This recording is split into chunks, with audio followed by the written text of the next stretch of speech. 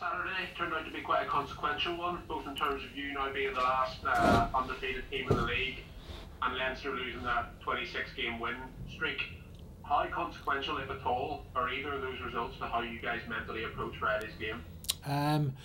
No, I think not very. There's an interest factor to it, but in terms of playing Leinster this weekend, it was always going to be a massive game for us, whether we'd won, lost, or whether they'd won, lost. So it was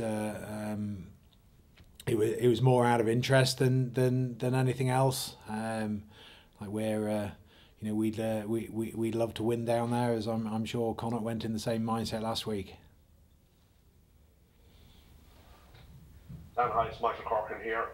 The fact that Connacht went there and won, and you having, Connacht quite well, you know what it meant to them, does that put you on sort of extra guard, for want of a better phrase, knowing that a team like Leinster will be smarting, for want of a better phrase, after a result like that? Well, I think they're going to, obviously they've won 26 games in a row and then they've lost one, so they are going to be very disappointed. And does that motivate them more? Yeah, I don't know. I don't live in their camp, but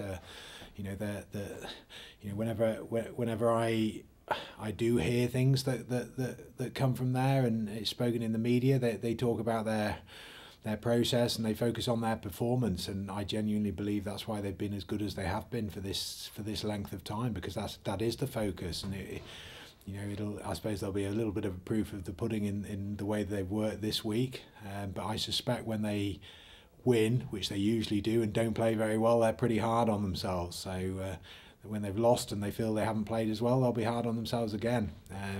In terms of how that affects us, look, they had real injury problems last week. We all know that they had some COVID things to deal with, and they had some inexperienced guys in there, and they met a Connacht team who were loaded pretty well and had their own bit of business to deal with from the previous week. And I think there was a meeting of two pretty important scenarios there, and Connacht did a fantastic job and played a great game.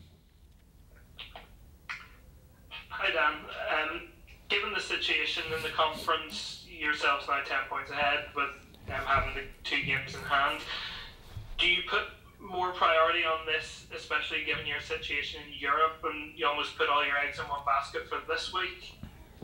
No, the world's not black and white, is it?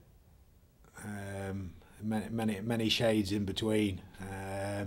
There's certainly not all eggs in one basket. Like we've got 3 games to play now before a little mini break, and they're all important games to us. This is an Interpro.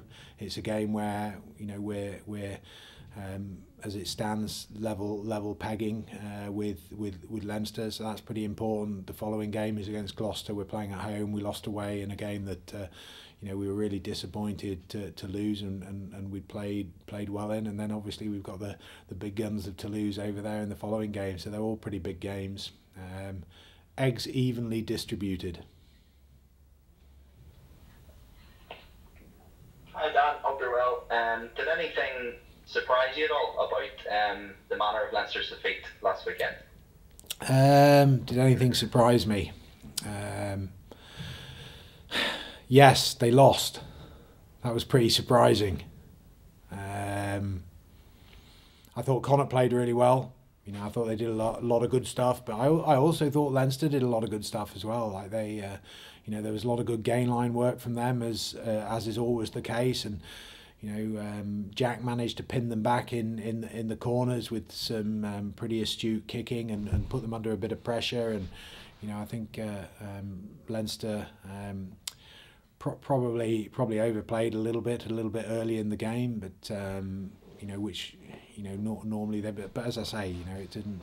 They had a lot of guys missing for that game, and were a little bit inexperienced in some of those aspects.